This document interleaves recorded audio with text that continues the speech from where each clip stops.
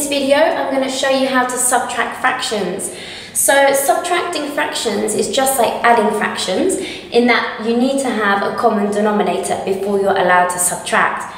So in the first example, we need to find the lowest common multiple of 10 and 3. Now, lowest common multiple is sometimes written as LCM, and it's basically just the smallest number that both 10 and 3 fit into exactly. So in this one, it's going to be 30. Now, it doesn't matter if you can't find the LCM or the lowest common multiple. As long as it's a number that both 10 and 3 fit into exactly, then that's fine. It just means that you'll have to do some simplifying further on in the calculation. So, we're not allowed to just change the denominator without changing the numerator. So, let's have a look at how we got from this first fraction to over here. So, in order to get from 10 to 30, I have to multiply 10 by 3. So I'm going to do the same thing with the numerator. I'm going to multiply that 9 by 3 as well. So 9 multiplied by 3 gives me 27. Okay, it's important that you multiply by the same number here as you do here, because that's how we find something called the equivalent fraction. So these fractions are actually identical. They're the same fraction. We're just rewriting it like this so that we can subtract afterwards. Okay, so for the second fraction, this time, to get from 3 to 30, we must multiply by 10. So I do the same thing with the numerator again. I multiply that 1 by 10.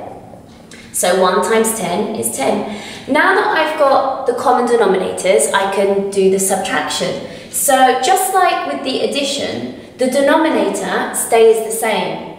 It's only the numerators that we're subtracting. So 27 minus 10 is 17. And that's finished because we can't simplify that fraction. Okay, now on to the second one.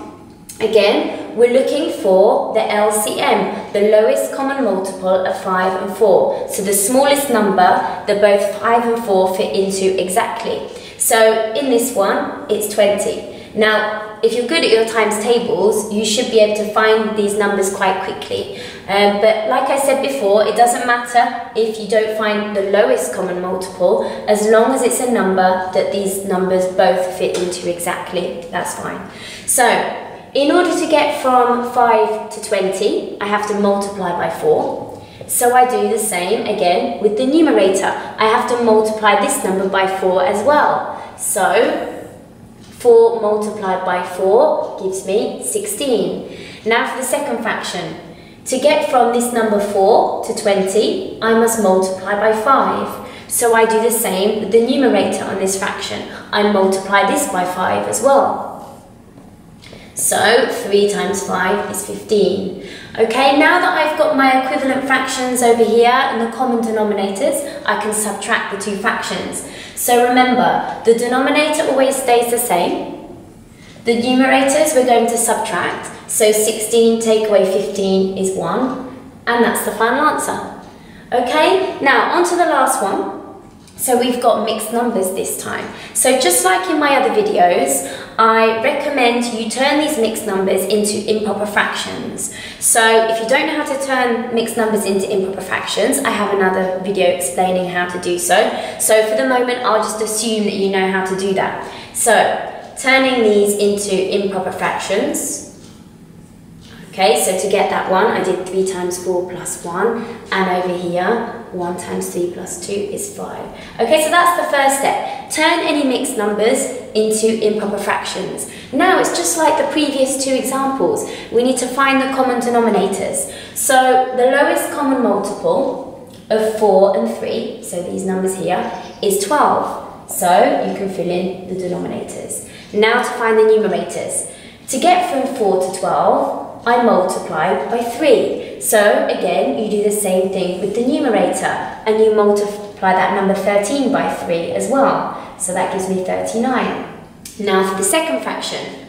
To get from 3 to 12, you multiply by 4. So again, you do the same thing with the numerator, and you times that number 5 by 4 as well. So 5 times 4 is 20. Now that I've got my common denominator, I can subtract. Remember, the denominator stays the same, it's only these numbers we're subtracting, so 39 minus 20 is 17. Okay, so that's, oh, not 17, what am I talking about? 19. Okay, so I can't simplify that fraction, but I can turn it into a mixed number. So maybe in the exam question, it will ask you to turn your final answer into a mixed number. So if you have to do that at the end, how many 12s in 19? 1. What's left over? 7. So that remainder goes on top there. Okay, but you don't need to do that. It's only if the question asks you to leave your final answer as a mixed number, then you need to do that. So something that's important when we're subtracting that's different to the addition is when we're adding, the order of the fractions was not important. But when we're subtracting, you have to be careful that you don't change the order. So, for example, in this one here, we're doing 4/5 minus 1/4. Make sure that fraction stays as the first fraction. So don't write it over here instead. Make sure it's still the first fraction.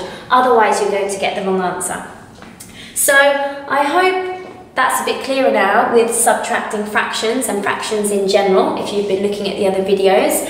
And I'm sure with more practice, you won't need to draw all these arrows and lines in. You'll be able to do it in your head. So anyway, thank you for listening and goodbye for now.